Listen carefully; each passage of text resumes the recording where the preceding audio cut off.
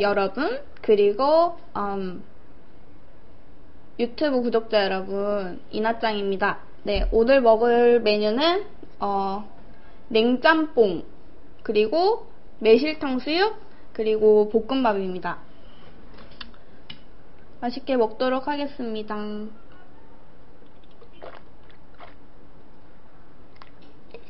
오늘 날씨 너무 더워갖고 냉짬뽕이 먹고 싶어서 시켰어요.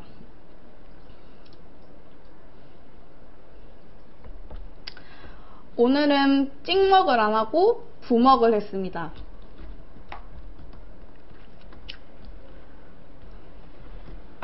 군만두는 찍먹 할 거예요.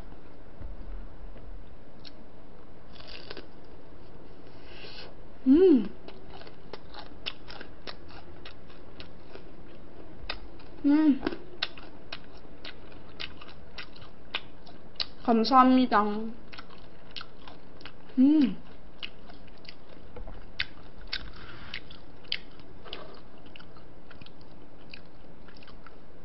냉짬뽕.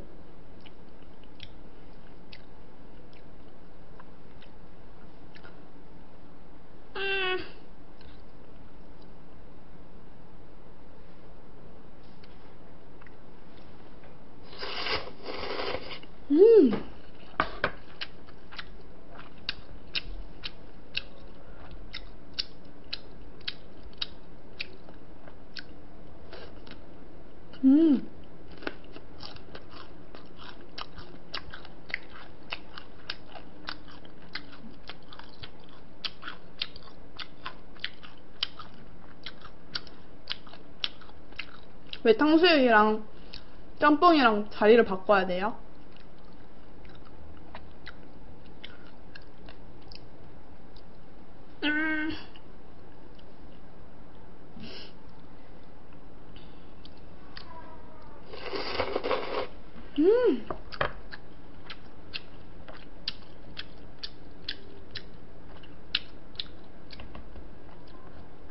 이걸 가운데에 놓으라고?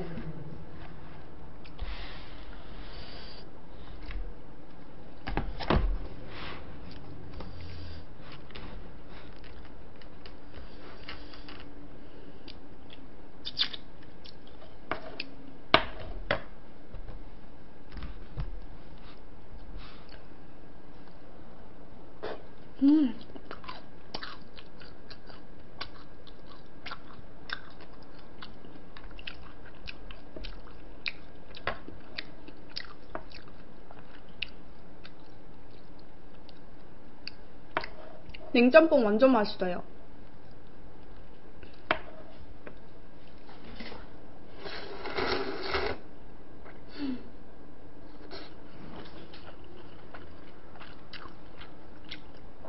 이거 지금 생방송이에요. 볶음밥은 곱빼기 아니에요.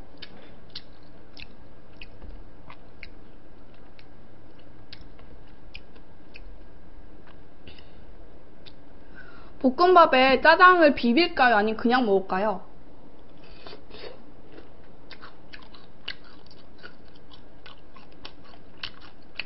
옷에 튈 것 같아요?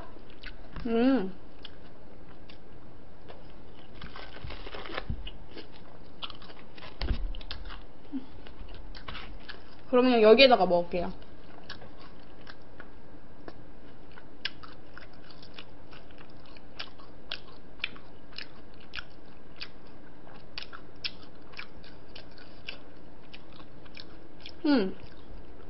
까르보나라 먹방 한 적 있어요. 헉, 이거 뭐야? 이거 어떻게 먹어? 이거 봐.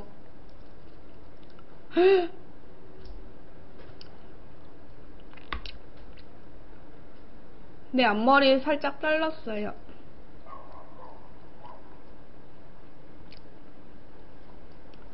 냉짬뽕 시원하고 너무 맛있다.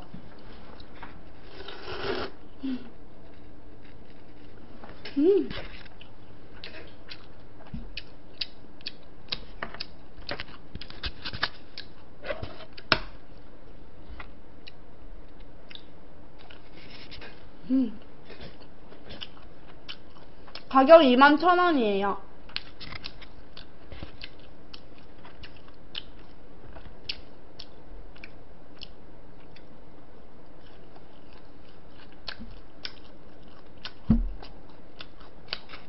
이게 면이 너무 길어가지고.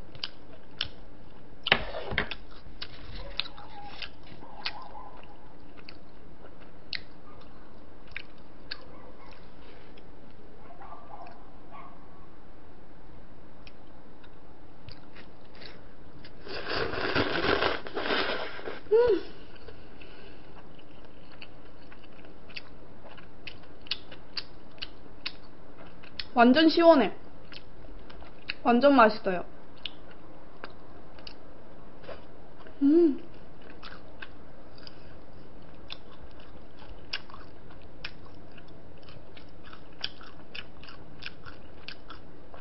냉짬뽕 8,000원이에요.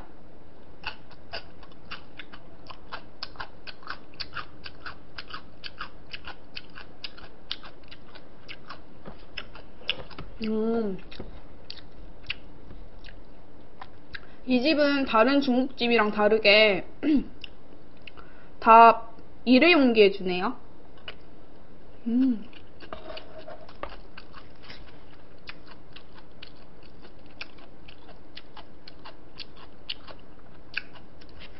매운 까르보나라 떡볶이?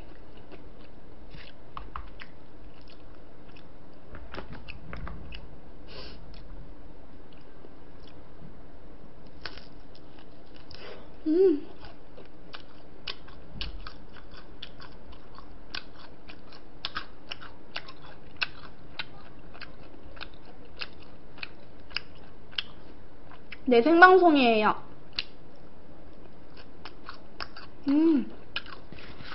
가위 갖고 올게요.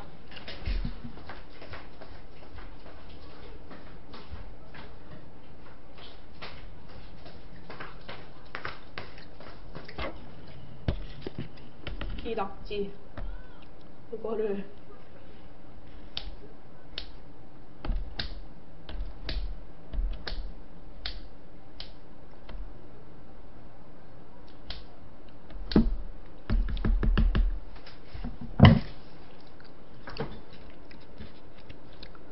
낙지 맛있겠다.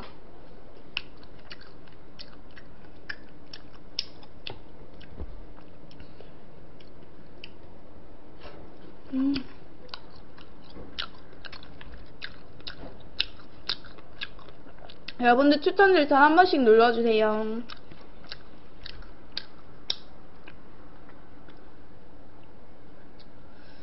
냉짬뽕 못 드셔보신 분들 한 번씩 꼭 먹어봐요. 진짜 시원하고 진짜 맛있어요.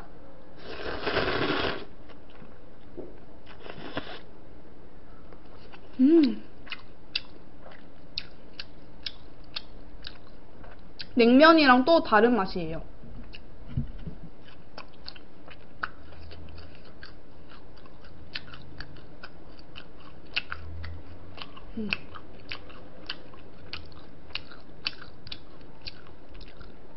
뿌링클 치킨 맛있어요?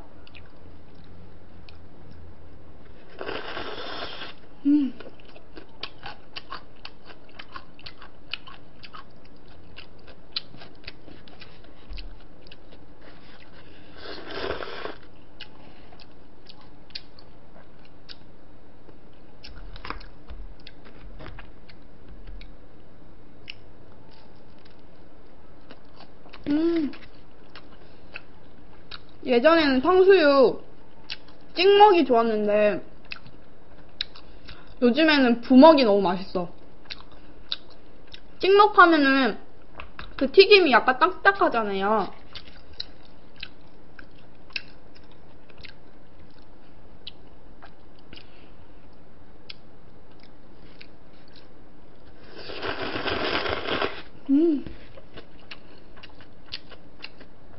네, 생방송입니다.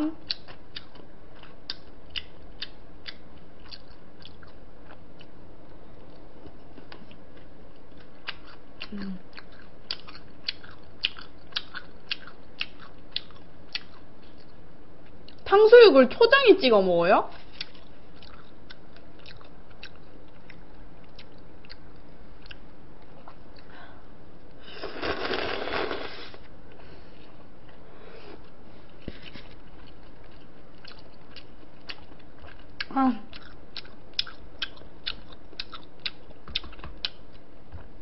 솔직히 그냥 짬뽕보다는 냉짬뽕이 진짜 훨씬 더 맛있다.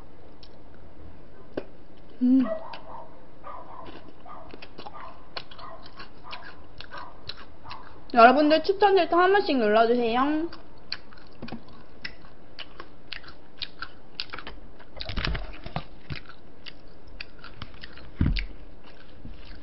볶음밥. 안 보이네? 안 보이네?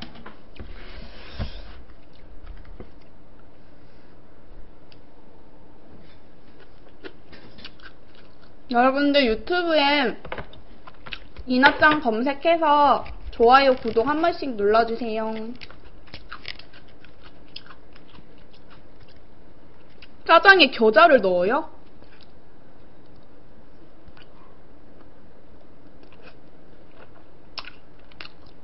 탕수육을 쌈장에 찍어 먹어봤어?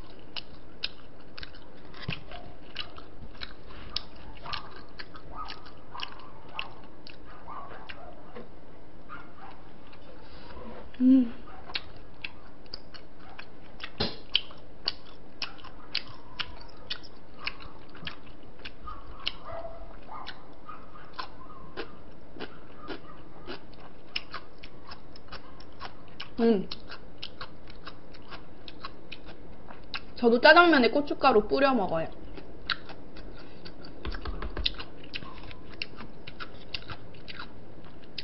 볶음밥 제대로 보여드릴까요?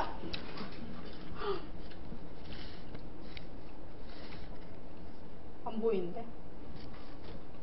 짜잔.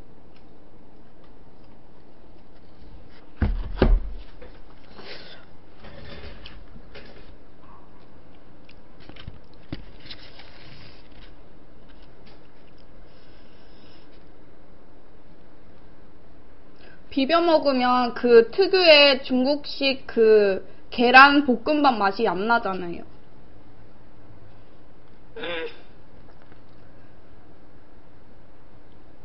와, 낙지가 진짜 이거 봐. 음.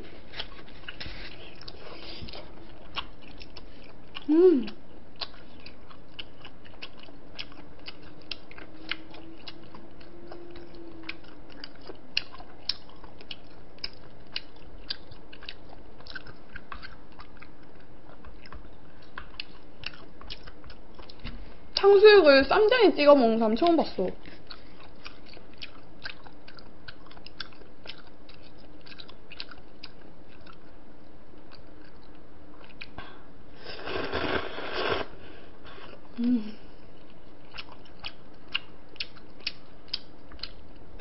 완전 맛있어.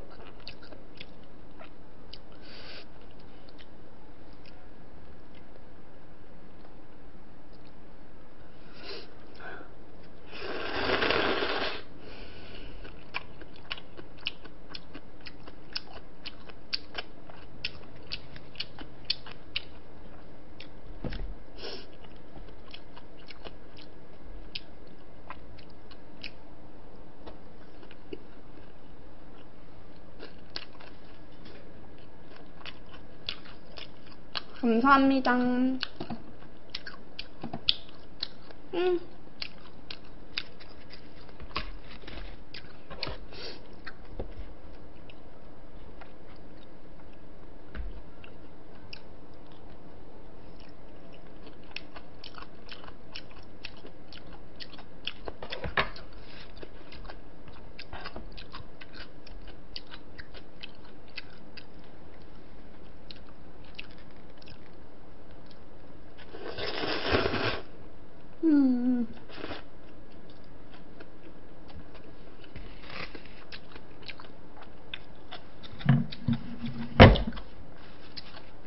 안녕하세요.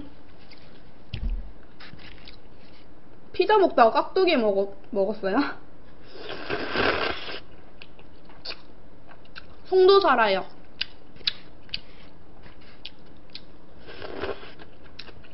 채팅창 다 읽고 있는데 열심히 읽고 있어요.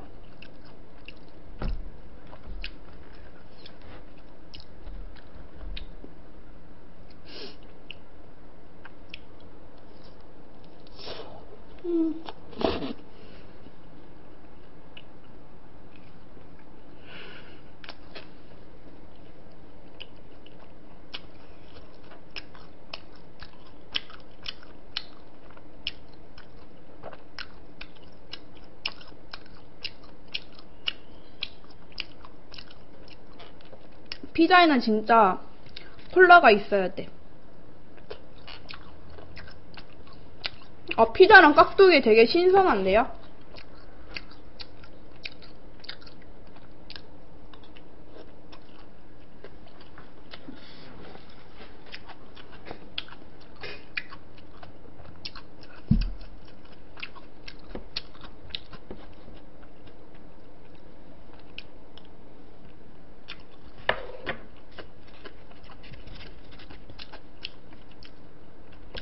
나이는 20대 초반이에요. 피자에 소주.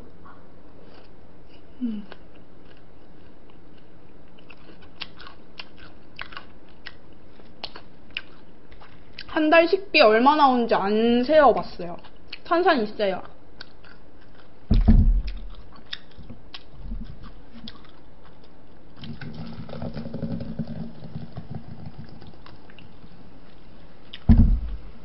쩝도 소리가 너무 크다고요? 알겠어요. 최대한 얌전히 먹을게요.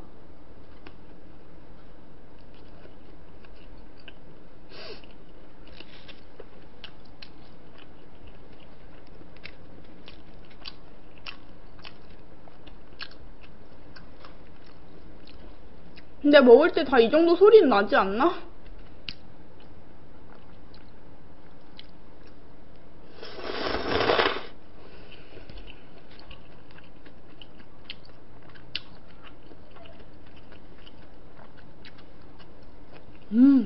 맛있어.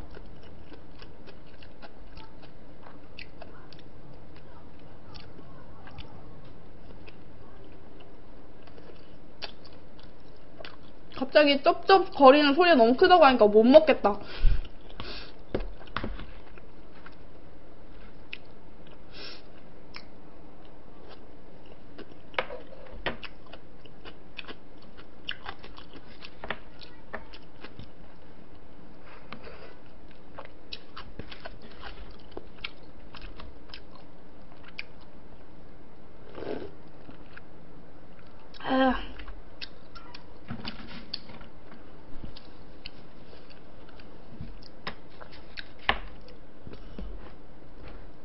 여러분들 추천 절단 한 번씩 눌러주세요.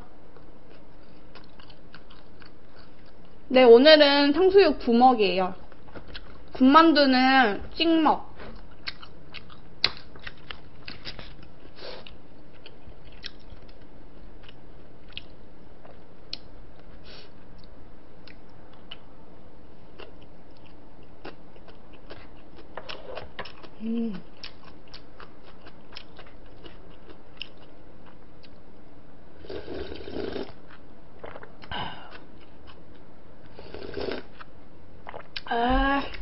시원하다.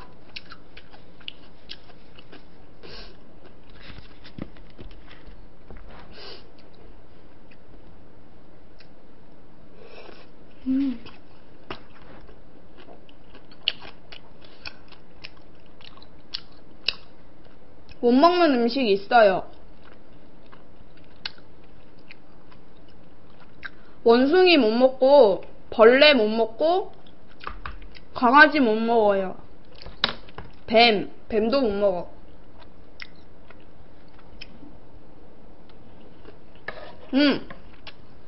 개구리도 못 먹어요.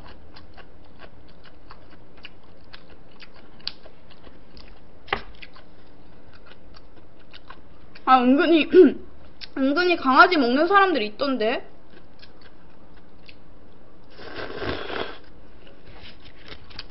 멍멍이 먹는 사람 있잖아요.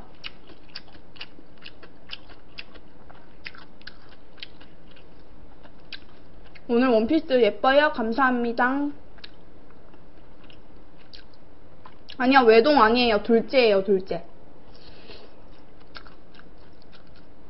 기린 못 먹어요. 코뿔소도 못 먹어요.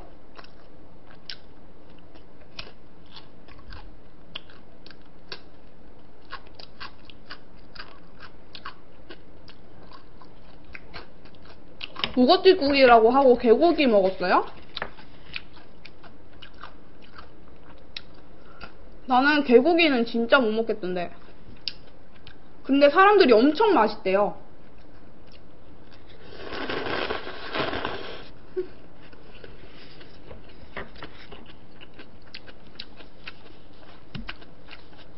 치즈부는 그거 되게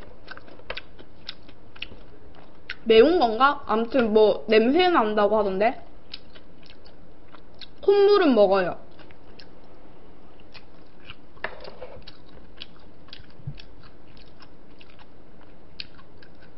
아니요, 좌우 반전해가지고.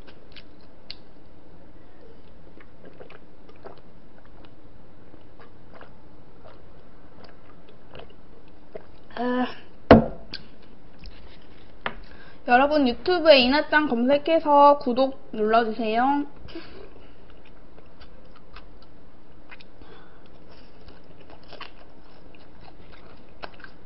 개불 먹어요. 개불 먹어요. 생간은 안 먹어요.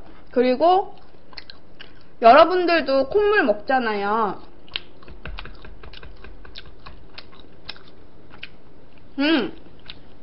홍어는 한번 먹어봤는데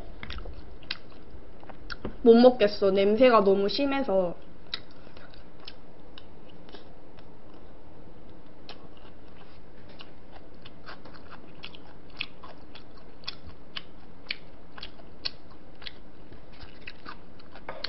콧물 모르게 다 먹잖아. 왜 그래?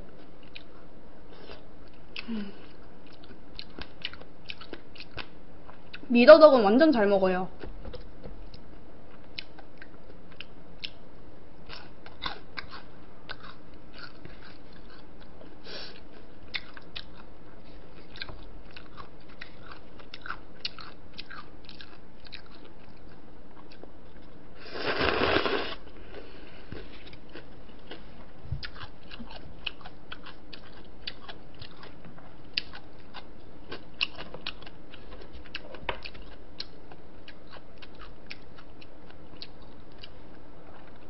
어머, 감사합니다. 인삼도 먹고 미더덕도 먹고.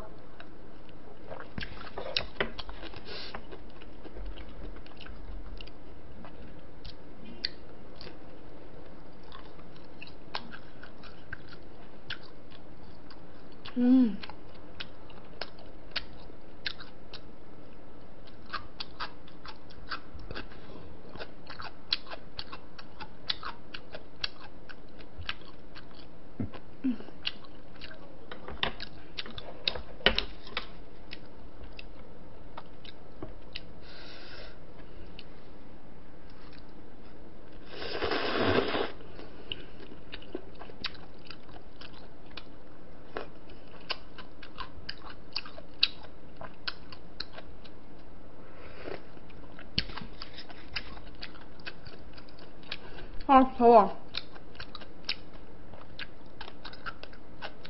말주변 없냐고요? 말주변 있어요.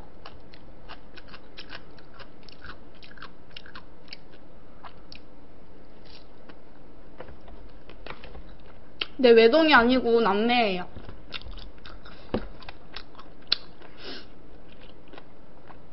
아, 이제 조용하게 먹어야지.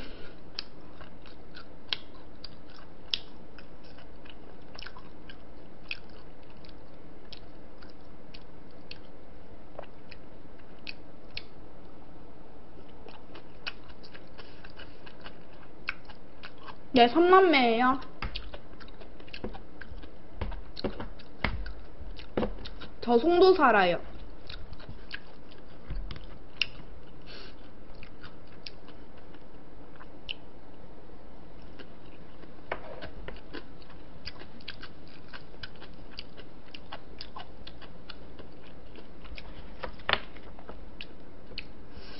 탕수육 양이 작네요.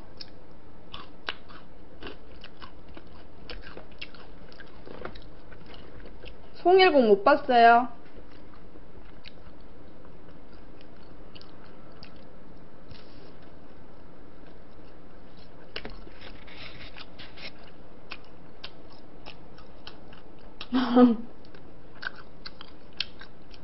송도 살아요. 송도 살아요. 송도 살아요. 아, 냉짬뽕 너무 맛있다.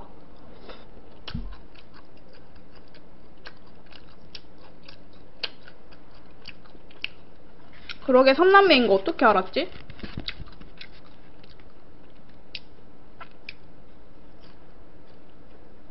음.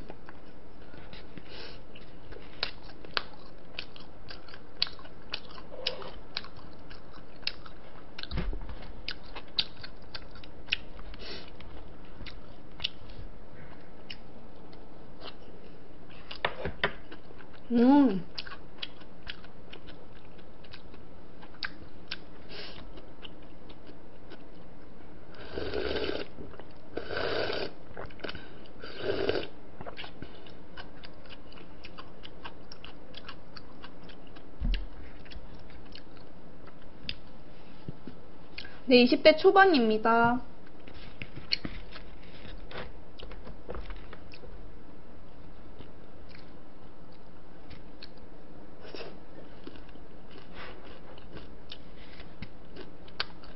매실탕수육이라서 그런지 되게 새콤해요.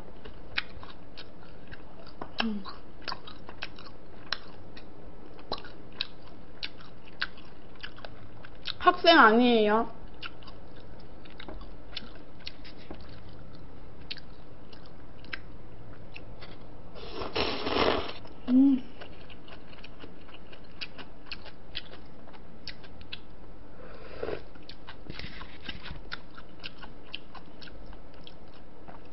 저 처음 보신 분들은 추천 줄천 한 번씩만 눌러주세요.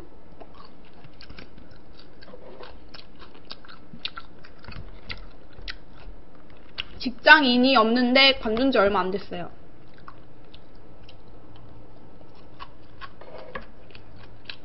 물 회갔죠? 근데 냉짬뽕이 진짜 맛있어요.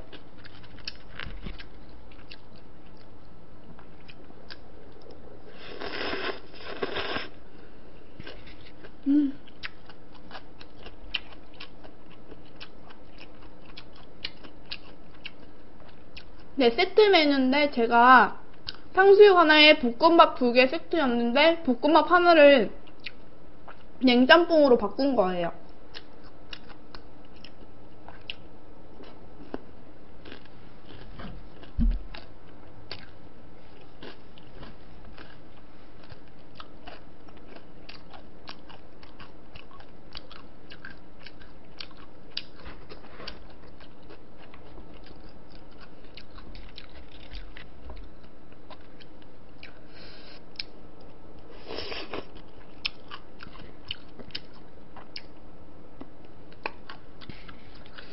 내일 뭐 먹을지 아직 못 정했는데 내일 뭐 먹을까요?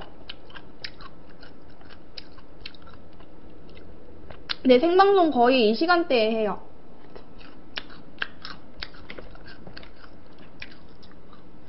나 얼굴 진짜 빨갛다. 난 왜 뭐 먹기만 하면 얼굴이 이렇게 빨개지지?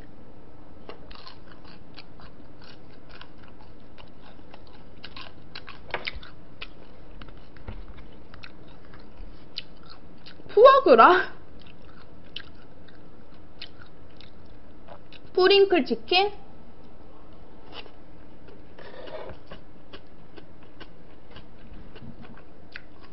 추천 진짜 감사합니다.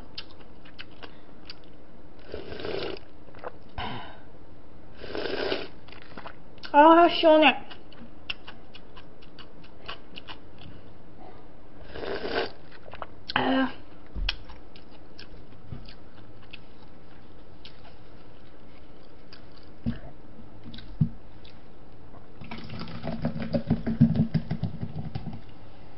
맘스터치요?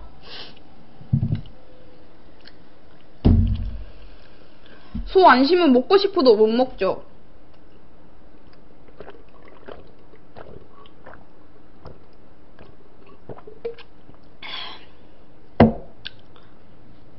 까르보나라 떡볶이는 옛날에 먹었는데 맘스터치를 할까요?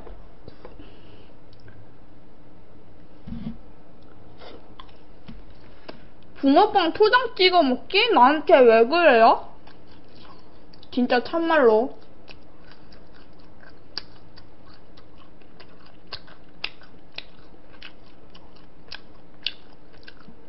제가 안 먹어본 거, 방송에서 안 먹어본 거, 맘스터치, 뿌링클 치킨, 곱창,